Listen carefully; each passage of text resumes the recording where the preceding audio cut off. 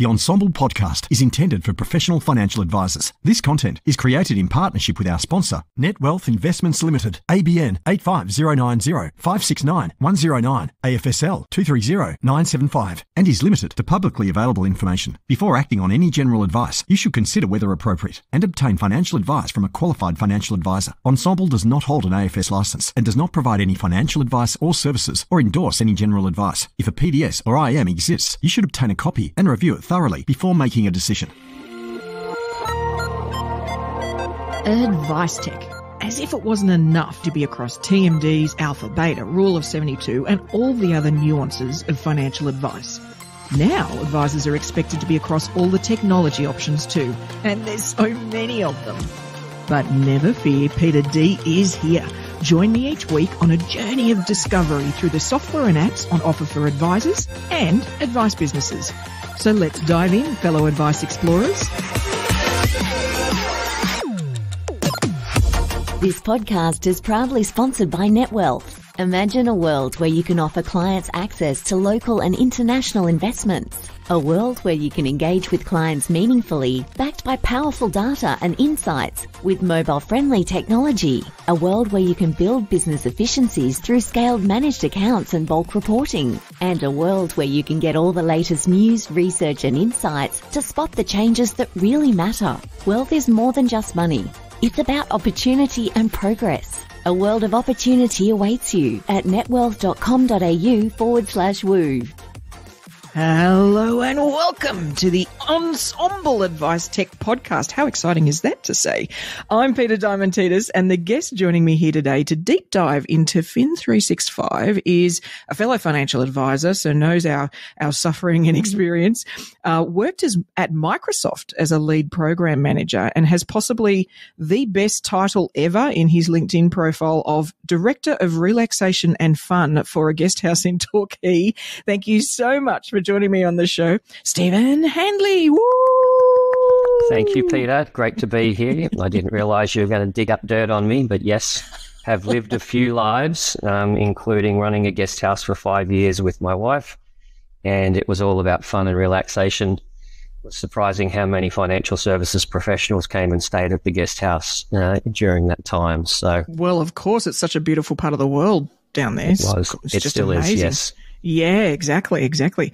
Now you've made me add it to my list again for a new visit, just by doing that research. So very keen to pick your brain on all things Fin365. But let's just get to know you a little better through your use of technology, all right? And, you know, I have sort of given you almost a warning on this, so please feel free to take your time. But let's start with, what's your most used emoji? Do you even use emojis? Yes, I do, but it does depend on the time of day. So I've only had about 29 seconds to think of this, everyone, but time of day, at the moment at least, I'm inundated with messages all over the place. So the thumbs up to say I have received it and at some point I will respond is definitely one I use. But if it's later at night and I'm done with the work day and I'm just browsing through some of the LinkedIn conversations, and maybe I've had a glass of red wine or three, the face palm is often one that I wish was on LinkedIn. I actually do it myself, but then there's no way to trend, which is probably a good thing. I'd probably get in trouble if it was available on LinkedIn. So those two, because some of the comments out there boggle my mind, including probably some of mine at times when I read them back. Right. The facepalm is a good one, actually. It's my equivalent of that too is I was a big NCIS fan and the TV show, and there's a character called Denozo, and his boss, you know, frequently during the day when he does something really stupid, will sort of do this slap up the back of your head, a bit like an Italian mama sort of slap. And I need one of those on as an emoji, because to me sometimes I'm like, really? Snap out of it, sunshine. Yeah. So I'm with you. All right. So in terms of your smartphone, we're all permanently attached to them. We are. If you had to wipe everything off it, all those apps, so I'm sure you have, which three would you keep? This is a tricky one. And to be honest, if I could, I would throw it away. And one day I'm looking forward to doing that because we are tied to it, and that's it. We could do an entire podcast on that conversation. Which ones would I? Well, music. I have a background in music engineering. I'm still a closet guitar player and singer-songwriter. And these days it's Spotify just because that's easy. I would absolutely have the music on there. I'd like to say the to-do lists, so that my wife and I were more efficient at communicating what needs to happen, but she doesn't use the to-do list. She has her own little book that I have no access to, so that's useless.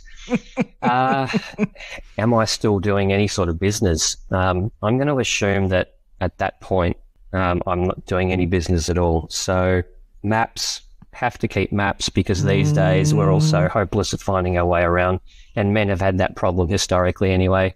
And probably something that gave me a bit of feedback on restaurants or places to eat, or reviews of having worked in hospitality and worried about how we were rating as a guest house. It was always good to get consumer feedback. So let's call it whichever one of the apps. Whatever the one of the used one to be is. TripAdvisor, but now there's probably a few others. So one of those. Yeah. I'm with you. In fact, I'm at the point now where, I mean, you know, an everyday restaurant where you're just dropping in is fine. But if I'm going to go somewhere special and spend some money, I won't go unless I can see some reviews and also see a menu. Yeah, spot on. It doesn't have to be necessarily today's menu, but I'm like, no. I need to know what we're in for here. You know, that's how you pick. So I'm right there with you. All right. So let's dive into Fin365. And let's start a bit high level. For those that aren't aware, I'm sure most are, but for those that aren't aware, where do you guys fit in the advice tech space? You know, what sort of category are you in, and who are you generally lined up against? You know, as if somebody's considering their alternatives. Yeah, it's that's probably the hardest question to answer, because we're more of a platform than an individual app. So broadly speaking, the problem we're trying to solve, which may help answer the question, is data management, right? And automating the flow of data management through the advice process and the client engagement process. Yeah. Reducing duplicate data entry, having it flow through a broad range of integrations. Okay. So at our core, we're a CRM. Microsoft Dynamics is the platform that we built Fin365 on. Yep. It started in my own advice business 11, 12 years ago, and I looked at the systems that were available to me off the shelf and said, I need better data management. Our customers, we're in regional Victoria. Our customers are the mums and dads. You'll appreciate this with the business that you've tried to build, or not tried to build, the business that you have built. Our average revenue is half the industry average, upfront and ongoing. And so it wasn't sufficient for me to find my 128 clients per advisor, or whatever the average is, charge them $5,000 a month or $5,000 a year, and play golf on weekends. I had to be able to see more clients. I had to be able to still deliver a great experience to those clients. But to do that, I had to reduce the manual effort. It had to be more automated, operational efficiency. So better customer experience to more clients than the average. And of course, in our industry, maintain the quality assurance, the compliance that is always ever present. That meant when I looked at the flow of information from the very first point of contact with the client to the fact find, to the research, the authorities to proceed, the statements of advice, the application forms, the annual review documents go round in circles every year. And the breadth of information or data that we have to manage, there is not an industry like it. Yeah. I often hear people say that we're the Uber of financial services, or the Airbnb of financial services. And my response is always, how many data points do you think Uber needs to deliver you a car and get you to your destination? It is not that many. No. Compare that with the number of data points that goes into one of our annual engagement FDS and opt-in documents. Yeah. And the engineering challenge and the information management challenge that financial planners face is, there's no comparison. Yeah. So the original problem I was trying to solve was that all this data that I need to capture, I need to store, I need to be able to analyze it, and then I need to be able to take action from that data, but in an automated fashion as much as possible. Now, 100% automation is a pipe dream, but we've got to continue to build to it.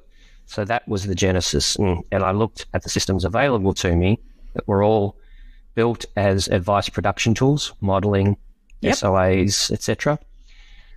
And their data capabilities were designed around those functions. They weren't designed as broad platform CRMs like a Salesforce or a Dynamics or even a Zoho. Right. So I decided better to start with the foundation layer, the data layer.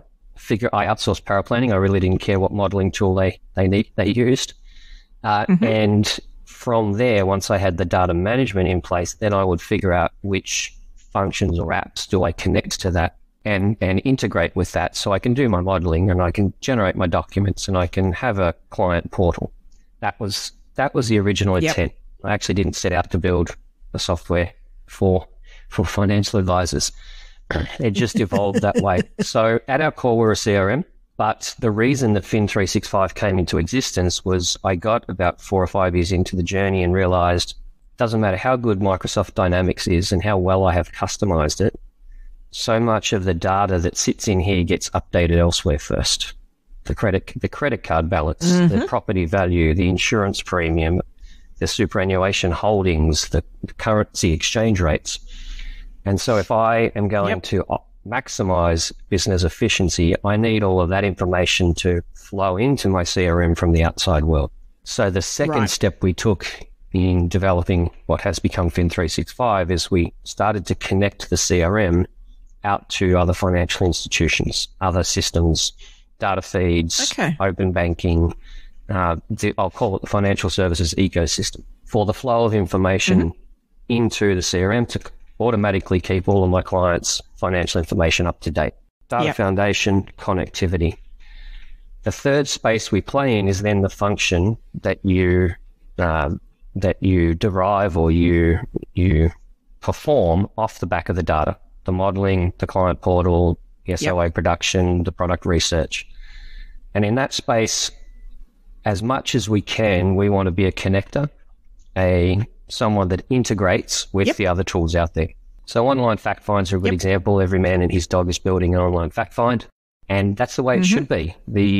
When it comes to that part of your overall technology stack, to use the latest buzzword, you should have choice.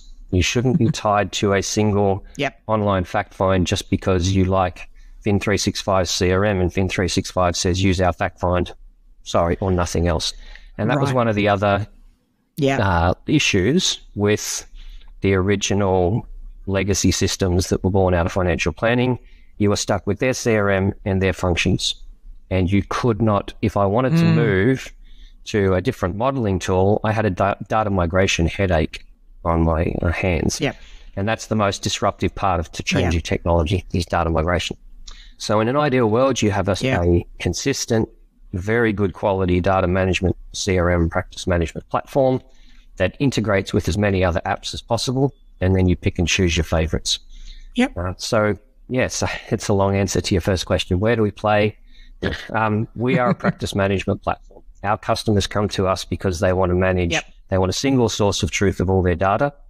They want to manage all of their workflows and their activities in one single place. They want all their business revenue to flow into that same system so they can generate a true cost to serve, profitability per client metric, and then make it easy for them to connect to other applications so they don't have to do the work to figure out, how do I integrate MailChimp in my CRM? That's taken care of for them. Okay. Let's cover the revenue thing just quickly, because it's not something that I've brought up, I don't think, on the podcast before, but the the data that's historically been provided on payments from providers, whether that's insurance or it's a fee collection or whatever it is, has historically been horrific, to be quite honest. I'm constantly stunned at how bad some of the data is. Have you seen, because you're clearly going to be neck deep in that, given that's part of what you're pulling into the system, are you seeing that improve? Like, are you seeing there is an improvement in the data, or is the blessed, product provider rebranding and therefore changing everybody's account? Like, is that still causing the sort of disasters as it always has in terms of our data and what we receive on income? I know this is audio only, but there was a big smile on my face when you asked that question.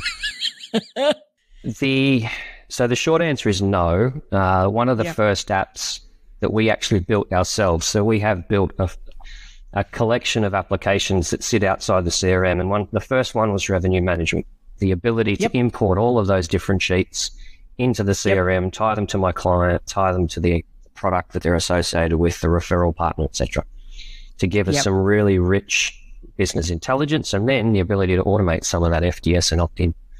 Right. No, there's been no improvement, and I don't anticipate there will be. The data itself is actually not that complex. It's the amount of revenue, it's a date, it's which client's attached to, which account or policy has it come from, or loan if it's mortgage commission. Is it upfront or ongoing? It's just that they're all in different formats, and every sheet comes through in a different way.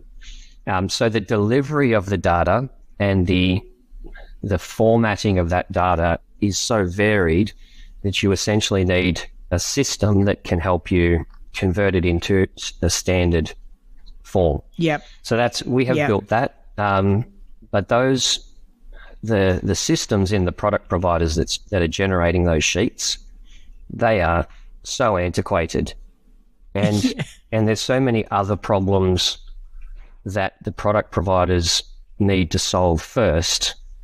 They're quite happy to put the effort onto the advisor to figure out how they take all of that revenue data and turn it into something meaningful. So I don't anticipate any investment in that. I've not heard of it happening, and I doubt it will for a long time. Because it's an example of one of those things that with some alignment, the effort saved could be enormous. I put it in the same category as consent, so if we could get one agreed consent that advisors get signed by the client, and we can give it to providers, like the volume of effort going on right now handling that stuff is enormous. And I think this is another category. So it is, I'm with you. I don't see any work on that, but it is one of those things that there is so much time and effort put into right now that it is a little ludicrous, because actually the number of institutions pushing out this data the list is relatively small now. I mean, compared to what it used to be. So actually, by them getting on top of their end, it could impact, the industry in quite a big sense. But I'm with you. I don't expect too much of that to change. There is one more piece. There is one more piece on that, though, that I am seeing, in that there's a lot more direct invoicing happening, a lot more fixed monthly fees out of a cash management account happening. That is also revenue data that has to flow in as well. Mixed discipline firms also want to bring in their accounting revenue or their lending revenue. So even if all of our insurers got together and said, here's a standard format, you still got the need to bring in other revenues from other sources. I'm firmly with you on the annual engagement product provider. They could do more, and some have. I will give a shout out, because NetWealth, Hub, Challenger, they're the top that I can remember, all accept third-party forms, all of which we have automated, and so the delivery of those has become, anyone using those have a much easier time than some of the ones that I won't pick on or mention. But they could do more in that space, absolutely. Should. And for their own benefit too, to be quite honest. It is one of those things that I'm confident they're spending an inordinate amount of time internally as well, processing all this stuff. So if it can get a bit streamlined, it would make it easier. There'd be less mistakes and all that sort of stuff. Agreed. So I'm with you. So then I do have a question that's, me as a sort of a data freak, and having spoken to, enough apps both in and outside the industry, time series data is interesting, right? And so for the listener, they might not be aware at the fact that having, a balance sheet effectively, or, a snapshot of a client situation, absolutely doable. That's fields that have figures in them, and you can have a data feed and it feeds in the data, right? Great. But what is harder to do, and is not all that common necessarily, is, well, I want to look back and be able to see the progress over time for that thing. Where are you guys placed on that? And do you see that being something that's valuable, important, or is it something that, has got parked as a need or a want for the system? Well, it helps that I sat in the advisor chair. I used to do that in Excel because coming out of, I suppose, the technology background I did, when I first came into advice and I sat in the advisor chair and had to articulate my value to the clients, it was a forward-looking promise that I was making.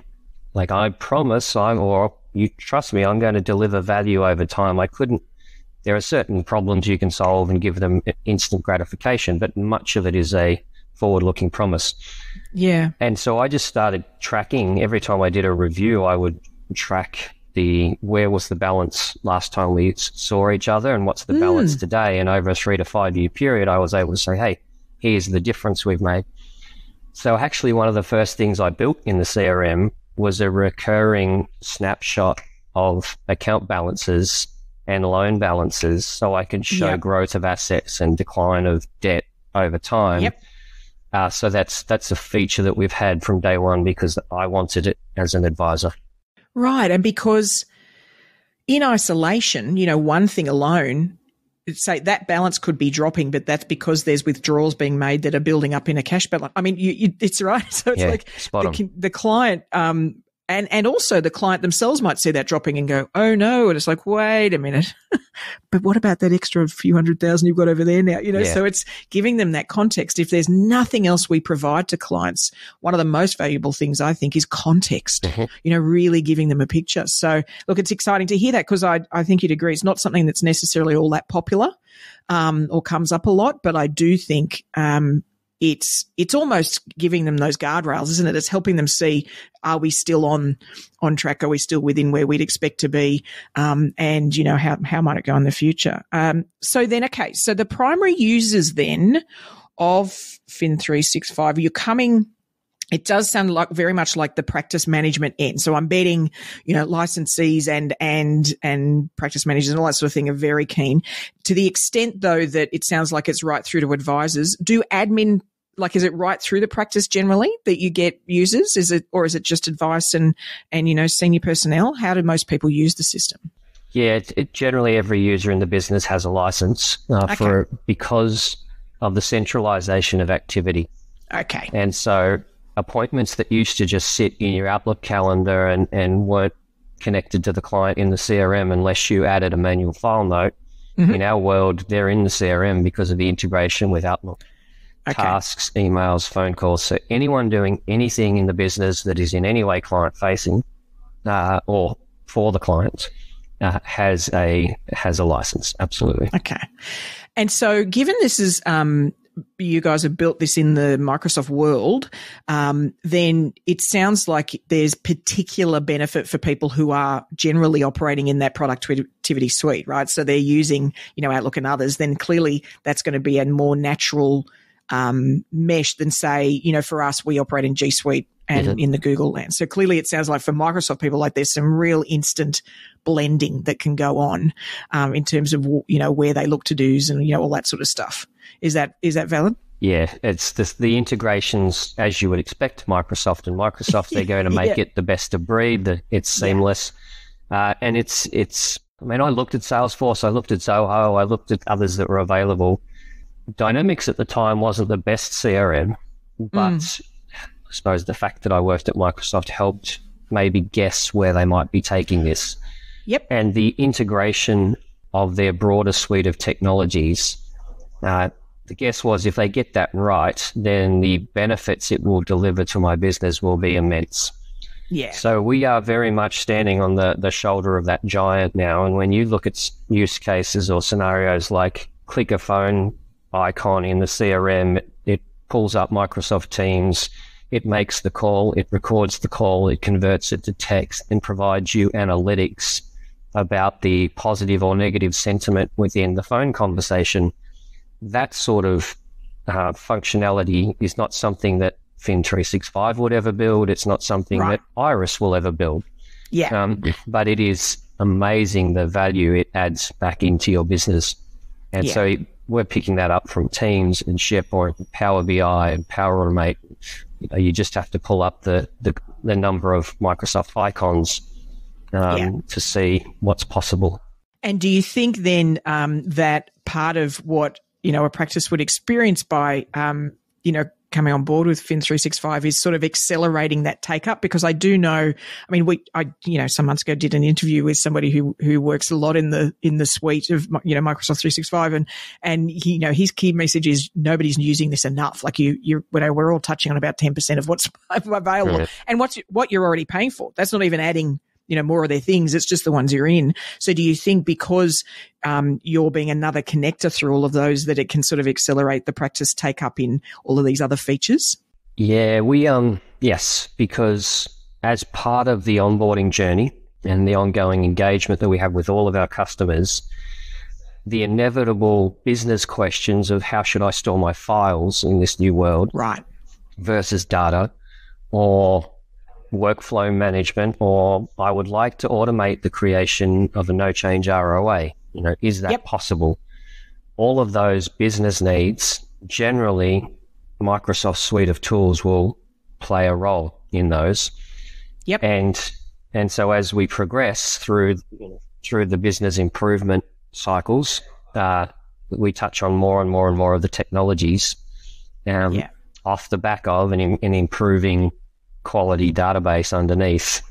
One example I use, and this is not specific to Microsoft, but it just sort of paints the picture, is the birthday email.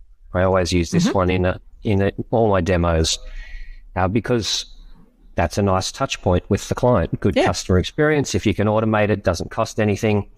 It can be a nice, pretty HTML template. So why would an advice business not turn that on? Yep. But if historically you've not focused on making sure that your staff enter the date of birth in your database or the email address, then that email can never be automated. Yeah. And when we see that time and time again, because historically some of these systems, once the data was in there, it really didn't do much. So there wasn't a level of discipline built on top of the technology to say, this is what we want to get out of it, therefore here's what we need to put into it. Yeah. So a big part of our journey is highlighting gaps in the data that would then prevent you from generating a no-change ROA. Right. That could be done through Power Automate, another Microsoft tool. So, there's a lot of that. And the thing about that too, I'd say is, and we've learnt this the hard way, like yourself, I'm very focused on the quality of the data and what we collect, and utilizing a CRM to collect more and more of it, so things that we constantly have in documents that don't ever make it into the CRM, it's that sort of stuff, right? And it's that intelligence. But, the thing that I think most people get a bit overwhelmed is they're like, oh, okay, well, the date of births have to be up to date. So, I'm going to have to get a team member to just get our full client list and update them all at once. No, guys, 12 months in a year, you could do a 12th of them a month ahead, right? So right now, you could get somebody working on the January birth dates and just make sure that they're up to, so there's ways to do this that aren't quite the impost that I think a lot of practices approach these things on. They really just, it's almost tools down. We've got to fix everything and off we go. And it's not manageable ongoing. If there was one single big thing we did once in our business, maybe, but this is going to be perpetual. Yeah. We're always going to be doing these tweaks. So to sort of, chunk it down, I think means that it just means that it's a bit more organic, and it's going to take a bit of time before you're at perfection. But then invariably there's another field that you need to update or that's right. Change, right?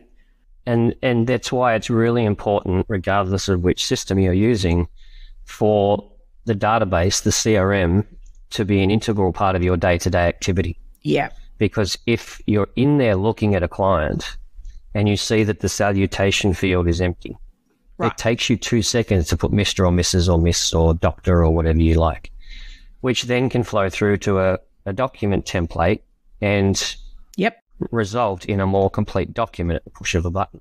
Yeah.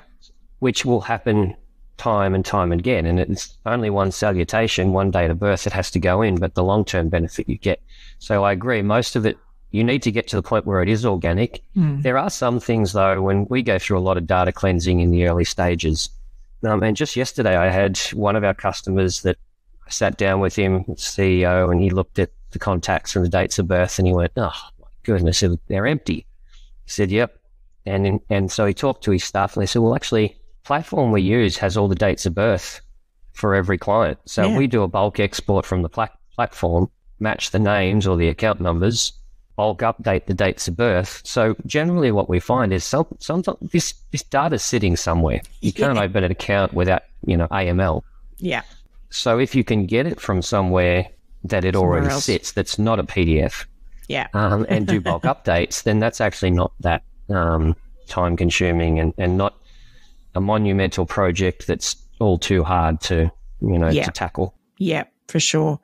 To that end, the data feeds is something that can be a bit of a bugbear for advisors, and I'm imagining you've experienced that challenge of the quality of data feeds. And I saw. It's just taking a look, on the website, then you do have integrations directly to a number of providers. Do you find, how are you choosing that? Are you just choosing the ones that you know that you can get quality, that it's reliable? Because that's the other challenge, right? If you start to suspect the data in the data feed, we stop using it and we start Correct. Manually entering stuff, right? So how do you handle that? It's the smile there was almost as big as the revenue management smile. So I made the decision when we spun off the software, and it was because of that integration piece that I knew was necessary. I had a choice. I could go and look for a third-party provider who had already figured out all the connections and feed from one. That would have been easy, but it would have come at a cost. And when I asked advisors who were using other systems that were using third-party providers, I asked that question, do you trust the data feed? No. Never trust them. No. All right. Well, if you don't trust them, then you're always going to turn back to the platform. And so it's kind of that, well, we're under-delivering. Why would we even go down that path? You'd be better off saying we don't do data feeds, and then you don't disappoint. Yep. So I made the decision but I knew it was necessary. So I made the decision to go direct to each provider, which meant that if there was a problem, it was either us or them. And we could more easily figure out the issue. I knew they weren't going to be perfect. It meant a longer, more patient process because getting access to all these data feeds and the systems vary, the methods of delivery vary, the formats vary. Some institutions are more than happy to connect. Others are like, come and talk to us when you're as big as Iris. Right. And then, so you've got to deal with all that. Yeah. At this point, we do have pretty good coverage on the wealth side, especially. The insurance companies are still dragging their feet. But it does vary. How would I judge it overall? Most of the time, as long as the feed doesn't break, which happens from time to time. Sure. The data is actually pretty accurate. Okay. Where the anomalies lie can be differences in time between, so we're getting our unit prices from a central market source. Yep. And the platforms are getting their unit prices from a source. If there's a delay, they can be out of balance a bit. So depending upon, if the advisor's more of an engineering brain, they're going to pick that up and they're going to care more than if they're perhaps a sales brain and it's close enough. Yep.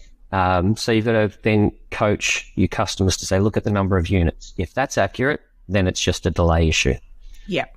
There are other anomalies, sell downs, where we've sold out a bunch of stock and the dollars are floating in midair and haven't landed in the cash account yet. Yeah. And you've got to wait a couple of days.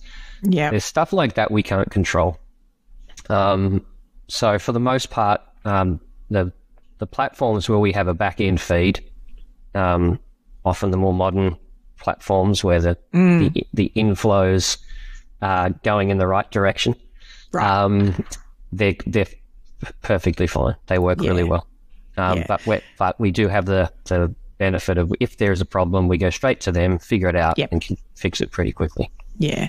And look, I think this is something that I think probably advisors haven't felt a need to champion or start yelling, I guess, about is, data feeds is one of those things we need to be making clear to providers that they've got to lift their game. We've just got to, this is a bare minimum requirement of what we need out of you as a partner, which they are. These providers are our partners.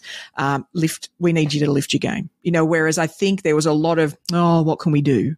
There was a lot of, and like you say, if you're one of the big guys, it's like, that's not how it works anymore. There are so many different places, that people can be getting their tools from, that, the one dominant player that you can go, it's just not going to apply anymore. So, you know, they're going to need to get better at that. And more willing to engage on that. And it's important for them too. You know, the quality of the data, there's less calls to the BDM to say, why doesn't this match? There's less, you know, all that sort of stuff. And it's going to make everybody's job easier. Well, it will become hip pocket stuff. So I was in a meeting with a platform last week at the request of one of our larger customers to discuss not just data feeds, but straight through processing back to the platform for opening new accounts. Yep. And that, I know I sat in that room because the customer said, sit down and figure this out because we want this. Yep. And that's just the nature of the markets and leverage. But I do agree, the value chain has shifted from what used to be back up at the product end. It's now the consumer is the one who ultimately decides where they're going to spend their money. Yep. They are going to spend their money on advisors who deliver the best possible customer experience most efficiently. Yeah. The advisors are going to select the product providers who make their ability to deliver those services as efficiently and as affordably as possible. They're going to select those providers because there's no longer the big dealer group saying you can only use these two platforms. It's just not a thing anymore. So I think that's going to actually happen quite quickly. Yeah, I agree with you. So we've covered a fair bit of the integrations. Is there any like recent, I don't know, tools that you've integrated that are, I don't know, in product comparison or analysis, or any other things that you've folded in that you now integrate with? Any others on the development path? Yeah, lots. So that's where we're spending most of our time. Okay. And one of the things that's happened for us over the last, let's call it the COVID years, because we're not an industry-specific CRM. Yep. We're not Xplan or Zero Practice Manager or Mercury or Winbeat in general insurance. We are Dynamics, and all the data structures that all of these services need are pretty much the same. Yeah. The workflows vary, but the data is consistent. We have started to find that we're picking up a lot of mixed discipline businesses. Yeah, okay. And off the back of that, there's requests for, can you integrate with Xero? Because now I'm direct invoicing my clients and I would like that data to flow through. Yeah. Or can you connect to Mercury so that when I do my loan originations, the client data is in sync? Yeah. So most of our, wherever we can find new data feeds, we integrated with Yodlee recently to bring in a lot of that open banking data. Yep. We will do that, but more and more it's the functions. What are you doing once you've got the data? Online fact finds. We've got probably 3 or 4 integrations now and more coming. Yep. Modeling tools. We've got Voyant, we've got Dash, we've got PrimeSolve, we've got Xplan. Yep. All geared at pick your best of breed, but then let the data flow without you having to do a lot of manual entry. Right.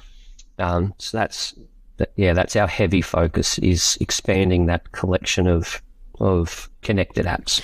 And it is merely you starting Fin365 and getting to where it is now is an example of this, of going, all right, this is the need and this is where I'm starting and this is what I'm going to do.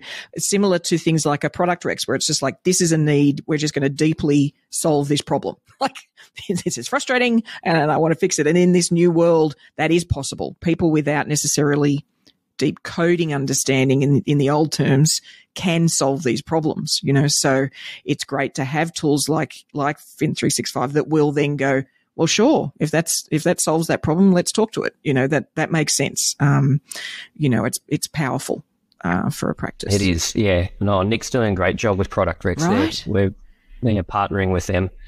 The one thing that has made that easier is just cloud technology. Yeah. It actually is still complex coding. It's just now that it's much easier. You don't have to set up your own servers. Right. You don't have to have a room full of big machines running and hosting. Yeah.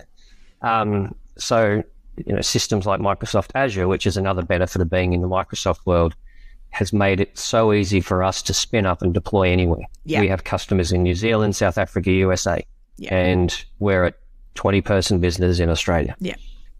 So the cloud has very much accelerated innovation and made it possible to do it affordably.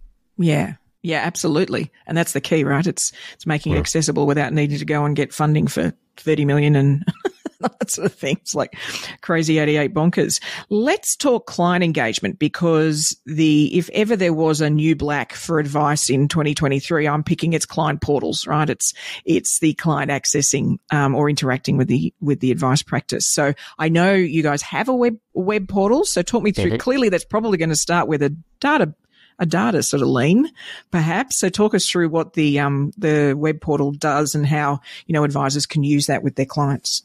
That's another example of a function where we did build it because at the time there weren't other portals we could integrate with. And it came out of the need of exposing the data that we have for our clients, all that fact-find data, in a way that's meaningful and digestible for the clients. You touched on the historical balances and the growth of wealth over time. So a chart that says, hey, when you first came to us, here's where you were, now you're up here. Yeah. That richness of experience that used to have to do in a document, or maybe you did a PowerPoint, or maybe you did a bunch of Excel spreadsheets to show all of that. If you're pulling that information from a database, you can expose it in a very rich interface in the web. Yeah. So we did build our own. We have an online fact find with the client portal. But we also integrate with the shoot wheel. We also integrate with many others. I agree with you. Client-facing, the client experience is high priority. We're seeing Santi and those guys. Oh yeah. So Lumient and all Lumient, those tools. Sorry, Lumient. There's all of those ones coming along that are all about a rich client experience. Yeah. Again, they need to draw that data from somewhere. Yeah. And so you'll see those client-facing platforms wanting to integrate with systems like us, and we will do it. So pick and choose your best. The one thing that's quite new, which I've probably had, 6 in the last month have reached out and said, because I always ask, what business problems are you trying to solve? Right. The biggest new one is client portal, so I don't have to email documents. Yes. So not so much the rich whole of wealth view, it's I need a secure way to provide documents because of all these breaches. So cybersecurity has caused advisors to say, need client portal, which that's a new one. Yeah. Now you can do that with things like SharePoint and shared. So there are ways to share documents securely without the need for a client portal. But if you've got a client portal and you're putting the documents there, and we did do this in our own business, you encourage them to go in. Not only are they retrieving the document, but now they're seeing their world in a way that only the advisor can show them. Yeah. Accountants don't need all of your financial information. Mortgage brokers don't. Yeah. Your financial advisor is the only one that can give that whole of wealth view to the client. Yeah. And I think it is something that, because you're absolutely right, we're all focused on this sort of cyber issue, but probably we haven't really fully understood the fact that, email is sort of like, it's sort of like operating in a food court. Like you might be chatting about something to the person next to you, but really almost anybody can just wander past and accidentally hear something. Like it's because they all have entry. As long as they've got your email address, there's sort of this ability to get into your world, right? Or your client's world. Whereas a portal at least is sort of more like the private members lounge, like you're actually controlling that a bit better. And I think we probably haven't fully understand or really grasped that before, and so sort of narrowing that down and making it a more exclusive in the sense of just you and the client experience is going to be necessary. I just think it's probably the way we're all going to have to go, so I agree. The other analogy would be the cone of silence. Right? Yes. And now I'm showing my age, but I do agree that creating more of a one-on-one engagement, also just the efficiency gains of reducing the clutter in your inbox. Yes. It's cutting through. Yeah. There's the tools, and this is not just with the clients, this is also internal. So back to the question around, do you get Microsoft technologies and better use of that?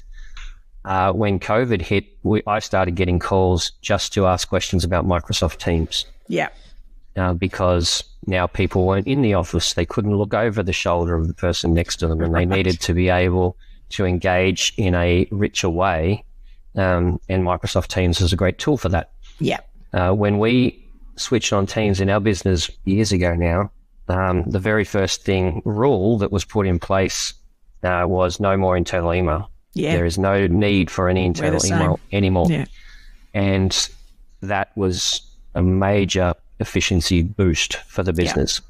Cutting down the number of client emails back and forth is a major efficiency boost. Yeah. Yeah. And the thing with email is this dreaded embedding reply rubbish, right? And we think that's a good thing, but there's a terrible loss of insight and information in that. You know, it's just horrible. Let alone the CC function. If I could go back in time and stop a feature, it would be CC and BCC on email. It's evil, right? It just clutters up everybody's inbox. So yeah, I'm right with you there. But so let's talk about things that sort of are sitting within the system, you know, current users. What are they not using enough? Like, what are the gems that you're like, I feel like they really need to check that out a bit deeper because it's got real value? There's so much functionality in Microsoft Dynamics that there's a lot there that people may never need to use. It's kind of one of those toolkits that sometimes can be overwhelming in the beginning. The one thing that's pretty consistent and takes time and a bit of coaching on our part and a lot of business intelligence feedback is how closely are they looking at their data? Yeah. I'll give an anecdotal example. I had one principal that was chatting to me about, we were looking at business intelligence, and he said, I need to be able to measure how long this particular staff member is taking on average for each lodgement that they do. Right. A very specific task in the business. And I said, no problem, let's jump in and have a look at the tasks for this particular staff member. And one of the reports we have is what percentage of each team member's time is actually being tracked in the system. Yep. This staff member was about 20%. I said, well, you're not going to get average time of lodgements because the lodgement tasks aren't even being put in CRM. Yeah. So there's your first problem to solve. Yeah. That only came about because we were having a conversation with the customer and guiding them on better ways to analyze their data. Right. It's actually, this may surprise you because I know how focused you are on the data in your business. There's a lot of principals that are used, their primary role has historically been sitting in front of the client, engaging the client, that customer relations. Yep. Operational focus on data is not something that comes naturally to many people. Yeah. Yeah. And we can pick that up very quickly by saying, show me your current business reports that you generate, albeit manually today. And if they don't have any, you kind of get a sense of, doesn't matter how rich the business intelligence we give them, they're going to have to change their behavior. Yeah. So a big one is how often are you stepping out of the business, looking at your data and figuring out where there are gaps that are preventing you from meaningful change off the back of that data. Yeah. The second one would be to your customer engagement piece. Things like bulk emails, so segmentation of emails, which a lot of businesses will use a tool like MailChimp for example. But that creates duplication of effort because you've got to keep manually updating the client lists in MailChimp and those sorts of things. Yeah. There's functionality like that in a CRM like Microsoft Dynamics that's native. And you can just go in and say, like all of my A clients that live in the 32XX area code or postcode that like golf because we're about to have a golf day. And I need to send them an invitation. Some of that sort of richer customer engagement and communications functionality takes a little bit longer for people to start to utilize because they're not used to having it in their CRMs historically. Right. Yeah. So it sounds like, and when I do coaching or sessions, in groups, people often focus on the tech first, and it's shiny and it's new and woohoo. Whereas it sounds like what you've discovered is my experience too, which is, find the problem first. Where's the big problem? And then we work out how we solve it and what thing you should either incorporate or adjust or change, because the problem I find often isn't what people think it is. And operation, like you say, operationally, you could have something sitting, say, in the admin team you've never realized they are manually doing over and over and over again. And so instead of hiring a new person, you could just fix that problem. Like absolutely, that sort of thing I see a lot of. Well, there's the famous quote, if you don't measure it, you can't improve it. You want to lose weight, hop on the scales. There's lots of, and I'm sure our customers use those quotes with their clients, because the very first thing that they do with the clients is not focus on, is Hub better than Premium, better than Net Wealth, better than Panorama? They say, what are your goals? What are you trying to achieve? From there, they go to strategy. And at the very end, they look at the product. And my guidance to everyone that comes to talk to us is, forget about Dynamics versus Salesforce or Fin365 versus this system. What problems are you trying to solve first? Then we'll figure out what your tech strategy should look like. Then I'll tell you how Fin365 fits into that strategy. And ultimately, then you can decide whether we're the best tool for that particular part of your overall machine. Yeah. And because one of the gems that happens when you approach it that way, and you've identified that whatever that big challenge or problem is, when you solve it, you don't have quite the change management task or challenge that you might otherwise, because when the team see that it directly relates to that really frustrating thing, they're more likely to go on the journey with you, rather than it being, oh God, there's just another app. Why do we need to use another app? Whereas if they can directly connect it to something that's frustrating or difficult and their life gets easier, they're in. True. So, although with the CRM, it is just like advice. It is a bit of a future promise. Yeah. Because many of those problems get solved once you've got the quality of the data in the system to solve them. Right. And that's not instantaneous, unfortunately. So our onboarding, I like to say that within 6 weeks we'll have you at business as usual, but getting you to the point where you're really starting to hum and seeing some significant benefits, it's 12 months plus. And that's just the reality of the nature of the platform that our customers are getting from us. And I'm betting that then, when somebody onboards and we get our data to a certain point, down the track, there's going to be another upgrade to that, because there's other things we can collect. There's other things that we, should be keeping up to date. So this is a perpetual journey. This is something that we're just going to constantly, and it's an asset. This quality data is a wonderful asset in your practice. Well, July 1 last year was like that. Was it last year? When we had the annual engagement obligations changed? This year. They changed last 2021. Yep. Due date by this year, Yeah, it used to be a task and you generate an FDS doc with an opt-in and signature, and that was it. Whereas now it's which assets are we taking dollars from, and who are the signatories, and the start date and the end date, the cancellation date, the next start date, the next stop date. Yep. So we had to re-engineer an entire process within Fin365 to allow our customers to collect all the data into a single record that could then flow through to the automated documents at the end.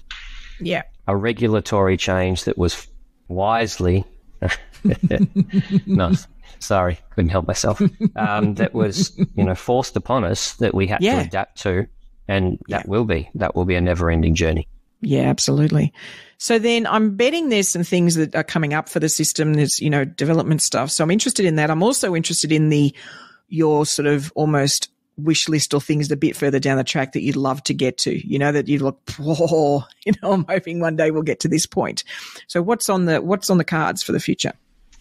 There's two parts to that. Well, I'll answer the first part. We've got a lot of integrations now. We'll always add more integrations anytime. I got Inherit Australia, I think. I haven't got in front of me, but a estate planning business. One of our customers is using and loves it. They're a tech platform. We got introduced to them. We're working on an integration with them. Fabulous. Anytime there's a customer that says, have you seen this system, and there's a benefit for sharing data, we will put it on the list, and then it comes down to customer demand, our resources, can we integrate, is there technical capability of integration. So we'll always have our eye on that, and that's largely customer driven. Then as the system grows, and as any system gets bigger and the number of customers get larger, there's periods where you have to just pause, stabilize, improve performance. Data feeds is a perfect example of this. The more customers and the more platforms, the more efficient your data connections have to be. And sometimes you don't you don't stress the system until you get to the customer that instead of 5,000 accounts got 50,000 accounts. And like, oh, hang on, that just took us 24 hours to pull the data feed. Yeah. That's not good. Yeah. So we will continue to have moments where we go through that. In line with that, there's also integrations where the partner enhances. So Xplan is a good example of this. Open Iris Open. Version 1 of that API, there were certain things we just couldn't do in Xplan because of it was version 1. Now they have version 2, and we're looking at the enhancements we can make, which will further improve the efficiency gains to our existing customers that are using both systems. So that's all of what's in the near term. The holy grail for me, there's 2. The first one is solving the cost of implementation. If anyone has ever measured the total time spent and the duration of each of the stages of advice, intro, prep the docs, review them, and implement, you will know that the implementation stage is the most costly. So it doesn't matter if you can produce an SOA in 20 minutes. The implementation stage is still the most costly part of the process. Yeah. That gets fixed when we have straight-through processing with the platforms. And I touched on conversations we're having. We've got that on our roadmap for 2023. We're still figuring out who the partners are going to be, who's willing, who's capable of doing it. But to me, solving that problem means that all of a sudden, once we solve that, an advisor can be just efficient as robo-advice, in quotes. I say that facetiously, robo-advice. Yep. So that's one we want to solve, and for us, that's an if you build it, they will come sort of strategy decision. Because I suspect if you ask most advisors if they think that's possible, they'd say, no, that's a pipe dream. But it's absolutely possible, and that's what we're working on. Well, and the key to that too, is, you're working hard on the data feeds one way. This is just sort of the other way. Like the pipeline exists essentially, right? So it's how can we just go backwards up the pipeline? And the platforms have to enhance their interfaces to enable it. Yep. But the progressive ones that want to see inflows know that that's something that if I can push a button and instead of it taking 3 weeks to roll from Aussie Super to Hub, it takes me 3 days. Yeah. Then guess where I'm going to be making all my recommendations, because that's a much better customer experience. Yeah. So that's coming. The other big one, in light of the drop in advisor numbers and the blue ocean of orphaned clients that can't get access to affordable advice, is taking a lot of the technology that we're building to enable and equip advisors to be more effective and efficient, and exposing it directly to unadvised consumers. Yep. Give them the ability to come in, do it yourself, until such time as you are, but not the disconnected robo experience where you do it, but then as soon as you want to see an advisor, they're asking you your first name and if you're married. Right. Having a seamless transition from the do-it-yourself experience to full service experience. Yeah. And even if you want to hop in and out from time to time, and people are calling it the hybrid model, that's probably the best definition of it. Yep. That the technology that we've built with Fin365 and all of the integrations we have facilitates that sort of model. Yeah. And I saw this 20 years ago at Fidelity in the US. When I worked at Microsoft, they managed our 401ks, which is the version of superannuation. I could do things on the Fidelity website. Yep. I could buy stocks. I could switch my managed funds. I could do a lot myself, get research reports, etc. If I wanted to pick up the phone and call someone to ask, is this infrastructure fund better than this one? What do you think? A Fidelity advisor would answer it and we'd have a conversation. Yep. If I wanted to walk into an office and meet with someone, I could walk into a Fidelity office. Yeah. So I had that seamless experience, and I got to choose what my level of engagement was. Yeah. Now, that was a vertical model in a much less regulated environment, so easier to implement. But there's no reason that can't exist here, and it has to, because people aren't going to pay $3,000, $4,000, $5,000 for an SOA every time they want to talk to someone. Yeah. So that's also firmly in our sights, perhaps a little bit further out. Yep. But yeah, they're the two big picture big ones. Dreams. Yeah, it's the whole one-to-many model is going to need some of these tools, because it'll mean, with some broader coaching, behavioral stuff, the individual can be doing what they need and then can raise their hand. I mean, I think about, outside of advice, a business has done that really well. And there'll be people listening that are about to roll their eyes, but there's a website called Adore Beauty, and you can source all sorts of products and it's just online, right? You're buying online.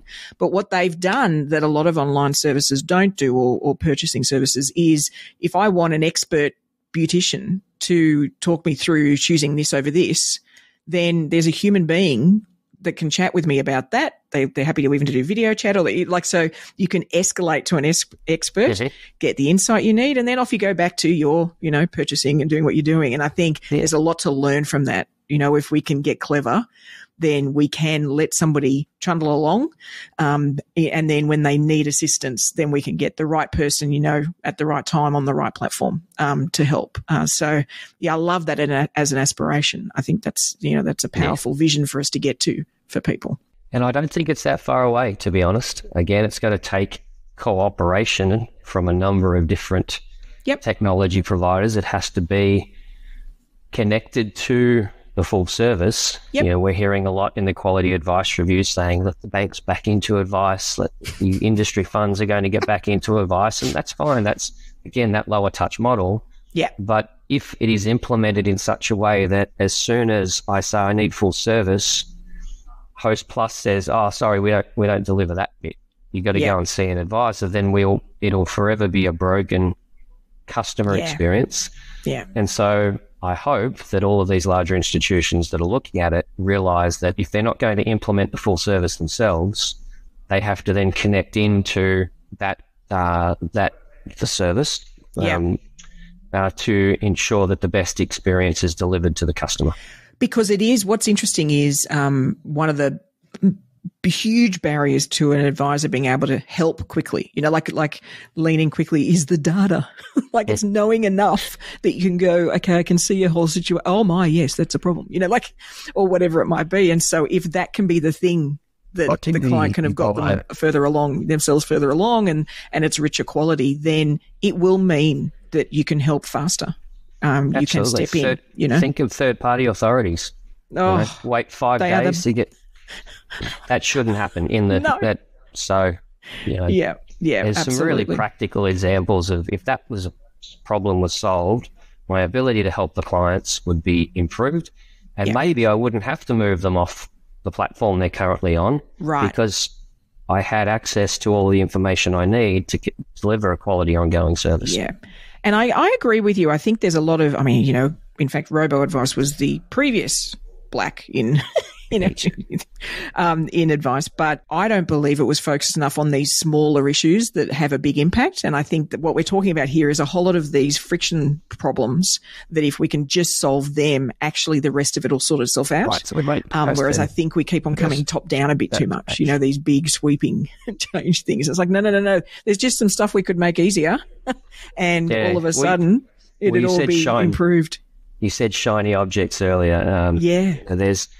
And part of this is a problem of the technology world coming in and saying, well, we've built this new tool, we need to sell it. It doesn't actually solve one of your core problems, but here's, it's shiny. Isn't it shiny? You should consider it. Yeah, for sure. Well, we covered a lot. Is there anything we've missed? Any core bits that we've...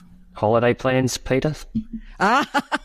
Well, when this episode is released, I will have come back from seeing the Northern Lights in Alaska. So I'm doing that over impressive. New Year's. Yeah, so I'm a little bit excited, it's fair to say. So. Well, mine's not quite that glamorous. I'm just spending a week by a river at Mount Beauty to decompress. Nice. And given the amount of snow there was this year, I'm tipping the water will be cold, and apparently jumping into cold water is good for the blood pressure and the heart. So maybe I'll come back looking 5 years younger. Exactly. We can always hope. We can always hope, for sure. All right, Advice Explorers, if you'd like to find out more about Fin365, then the website link is in the episode show notes. We've also put in Stephen's LinkedIn details. Feel free to poke him on LinkedIn, and I'm sure he'll connect with with the right person within the team. Thank you so much for joining us, Stephen. That was really actually opened my eyes a bit to what you guys have managed to do and the way you've done it. And I love the combo of an experienced advisor with some tech background. And I think that's probably how you've managed to make the inroads you have. It's sort of a unique bit of magic. So I can't wait to see what you guys get up to in the future. So thank you so much for your time. No worries. It is a weird mix, but it's ended me up here. Peita, thanks very much. Really appreciate it. Great catching up with you. You're welcome. So, are you a current user of Fin365? Is there anything in particular you love about the tool or you find as a challenge? Do you agree or disagree with what we were talking through? I know it was a bit longer, that episode and that interview, but I think it'd be great if you do use the tool or have, please share your insights on the Ensombl community platform, as this is such a great way to crowdsource how we select these tech tools. Any tips you have for other advisors or practices out there would be incredibly valuable, and I know would be appreciated. Now, as for my thoughts, quite honestly, Fin365 has got to be a serious consideration for any practice already operating in the Microsoft productivity suite, right? So if most of the tools you're using Outlook, Word, Excel, all those sort of things, Teams, if you're playing in that space, then what's interesting about selecting a tool like Fin365 is it's probably going to ensure that you end up getting even more value out of Microsoft, not just out of the advice tool. Right, particularly as it sounds like they're really very well aware of this, and so sort of incorporate part of that as the onboarding process to sort of help you get further along in extracting great value out of Microsoft. There's certainly applying energy at all of the, hot topic pain points for advisors and really, bust through some of those bottlenecks we all have struggled with to date. And the fact that they're constantly working on more industry, integrations with industry tools, then I could see, for those of you that are sort of considering more of a best of breed tech stack approach, where you have sort of something in the middle, but there's, you're picking your other best of breed ones to plug in. This could be considered that, the core, a consideration for the core player you might put in that sort of diagram for your tech stack. So definitely worth giving them a buzz and checking them out. And, the fact that they're well across dealing directly with the providers on data and really trying to bust through making everything work together. That's exciting to me. That's the approach we'd love everybody to have. Now, something that came up during our discussion that I really want to take a moment to do a call out on. And this call out is to the platform providers in the industry. There's so many forces in financial advice that are unknown or that we just can't have any impact on. We don't know what the quality of advice review will result in, how quickly, what impact it might have on our business, on our clients, on how we do things. We don't know what market shocks are going to happen, down the track. I mean, there's so many external factors that are completely outside our control. However, in my view, right now, we have the opportunity to fix one thing that absorbs unnecessary time for the practice, for the platform, and for the client. And this one thing is renewal consent forms. We need one form. One agreed form that the client signs with us and can then be submitted to any platform provider. And quite honestly, it's simply not good enough that this is still not the case, given how long consent has now been going on. If you're out there listening to this and you're as frustrated by this as I am, and I know lots of others, I get lots of calls about this, then I would love someone within the Ensombl community to start a petition on this point. I'll be the first to sign it. It's something we can fix. We know you could have one form that the client signs, and this would have an immediate impact on practices. The clients would love it, and I honestly think we should try and fix these things that we know how to fix them, right? Get them on the list, get them done, tick, move on to the next thing, right? So if you're keen on this, please reach out to me in either the Ensombl community or on LinkedIn, and I will absolutely spread the word to get as many people signing that petition so we can get this out there and help the platform providers understand that they could actually get a win for us in very short order. So now, as you know, there's only one skill we need to become bionic advisors, and that's avid curiosity. Right? Now, hopefully, we're a few episodes in now, so hopefully you really are building your curiosity habit. But to continue that process, today's Curiosity Corner app that caught my eye is FocusMate. Now, you can find it at focusmate.com, and it's called, basically their tagline is virtual co-working for getting anything done. Now, as someone that runs a virtual financial advice business, this is really interesting to me because when you're working on sort of a project style task, something you might be developing, it might be a program, you might be working on your website, whatever you might be doing, where you need to dive in and really apply a chunk of time and some dedicated brain energy to it, right? That really focused energy. What invariably happens though is as you might start, but you find yourself finding other things to do. You might, generally procrastinate. And maybe you don't even end up starting it. You just get all sorts of other things on your plate. By making an appointment for a virtual coworker on FocusMate, you're actually committing to someone else because there's somebody on the other side. It could be even on the other side of the world that is also basically you're booking in an agreed time with them. And so it's sort of that little bit of commitment, just like committing to go and play tennis with a mate to get moving or whatever it is. It's a little bit of commitment so that we can, ensure we make progress on the thing we want to get done. Now, what they do is they match you with a member of their community. For whenever you want to focus. And then at the agreed time, you greet your partner, you share what you're trying to knock off, just the headline of the items to knock off, and you both get to work, right? And that could just be quietly working in the agreed time. And at the end of the session, you both check it back in and you celebrate what you got done.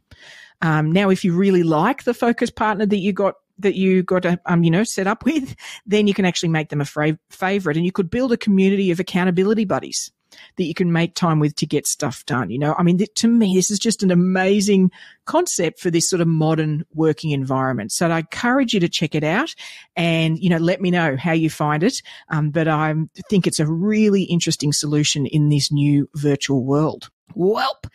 That's all we've got for this week. Now, be sure to subscribe to the podcast so you'll get your AdviceTech fix automatically sent to you each Friday. And if you'd like a speaker to help your audience debate the business case for client portals, including a step-by-step process to work out, if you need one, how to implement it in the practice, then I can provide either a webinar on the topic or even a full-blown in-person masterclass. We're also actually going to be using client portals as a case study in our niche down and scale up masterclasses this year. After we actually help you work out who you're going to serve, then we're going to work out whether client portals are the way to go. So if any of this is of interest, then please don't hesitate to direct message me on LinkedIn at PeitaMD, Peitamd. Otherwise, I'll look forward to turning up in your earbuds next week. And remember, Advice Explorers, stay curious.